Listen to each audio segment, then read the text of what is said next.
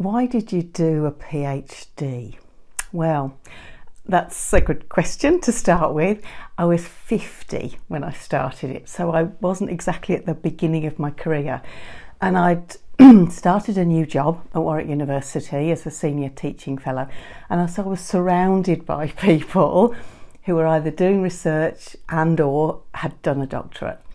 So that really normalised it.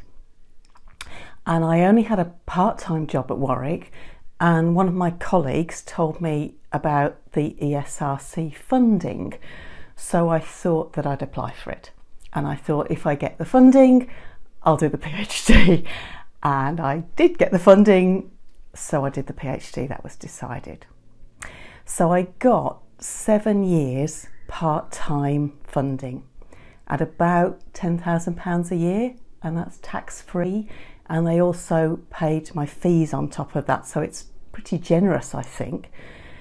Funding's quite competitive, so I think I was lucky to get it, but I couldn't, and I wouldn't have done it without it.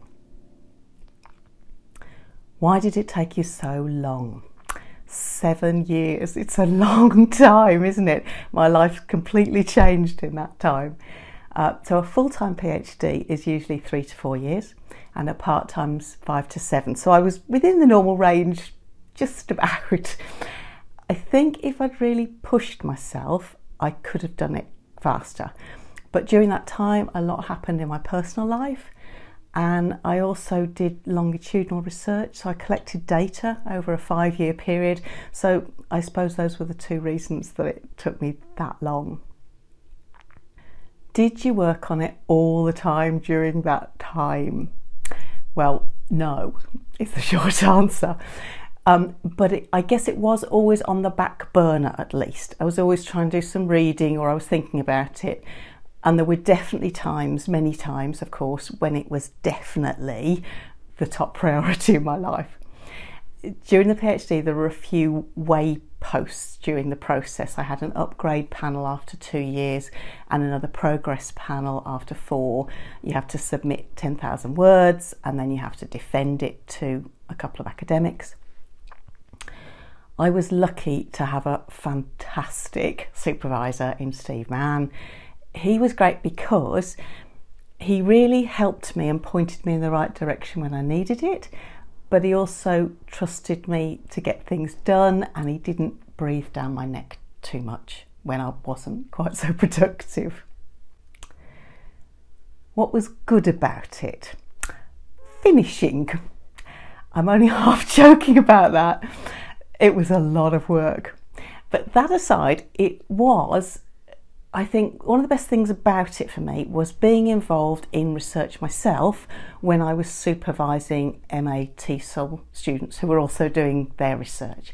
So I know a lot more about research, especially qualitative research, than I did when I started work at Warwick, even though I'd done my research for my MA before that. If I'm being really honest, I think I also really liked telling people that I was doing a PhD. So within the university, it's just completely normal, not very remarkable, in fact, kind of bottom rung of the ladder stuff. But in the outside world, of course, you get some kudos for it.